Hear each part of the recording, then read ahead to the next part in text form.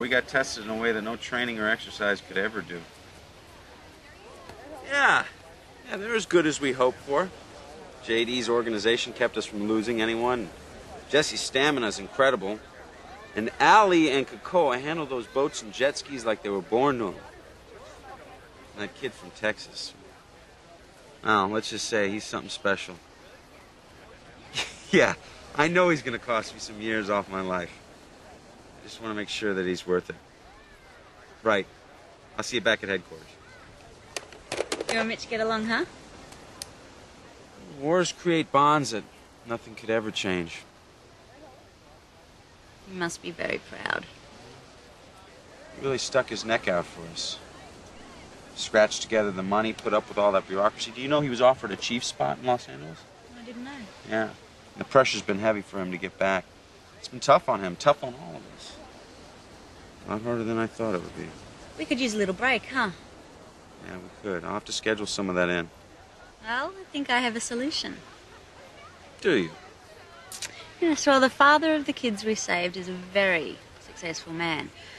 He realized that night that all his wealth couldn't help save his children.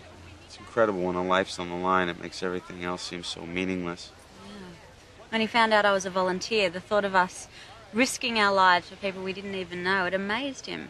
He actually broke down and cried. Really? It's nice to be appreciated, that's for sure. He wants to express his gratitude in a more tangible way. He wants us to spend the weekend here. All expenses paid. Well, that's very generous, but it wouldn't be appropriate. Wait, can we talk about it? This island is gorgeous. It's hot. Look at the weather today. It's so But beautiful. Sean, this is something he volunteered. He wants to do. Allie, it's completely out of the question. I won't even consider it. No, it wouldn't be right. You can't stay. Can't say where. Here, the father of the kids we rescued wants us to spend the weekend on him. That's great. No. Absolutely not. Wait a minute. Let's at least talk about it first. This is his way of saying thank you. Look, a handshake is enough. What we did, we're supposed to do, and that's all. Well, that's all this is. It's a handshake from a rich guy. I think you're being very ungenerous. Ungenerous? Me? Yes, by not letting this man express his gratitude. Yeah, right. It sounds to me like you guys are just looking for a big weekend on the arm. Hey, man's offering. All we're doing is accepting. Making him feel good. Not to mention, we've all been training like dogs. We have a chance to relax. Don't you think it'll only improve our performance? I agree with her. That's true. I mean, how often do we get a chance to stay at a place like this? Once or twice in a lifetime.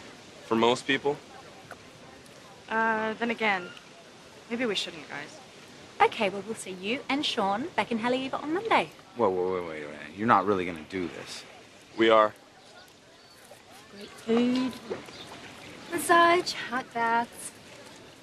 Room service.